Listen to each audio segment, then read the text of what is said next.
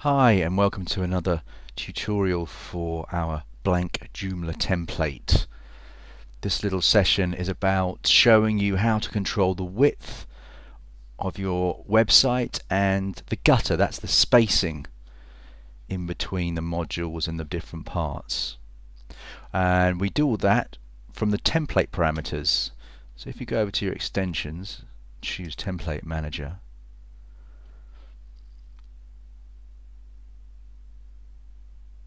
select your template, our blank Joomla template. We can see in here there are two settings, option settings. One's for the width and one's for the gutter. So we're going to make a really skinny site this time round. We're going to change that to 720. Quick save, and we'll go back to our home page. Give it a refresh.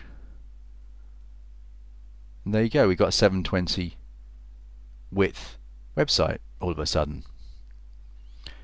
Now guttering's looking a little bit wide, so we're going to go and change that as well. We'll take that down to a measly 5px. Save that up. Head back to our home page, quick refresh. And there you go. Dead simple. So you can have any website size that you like, and you can control how close those modules go together. That's widths and gutters with the blank Joomla template. Hope you enjoyed it, and happy templating.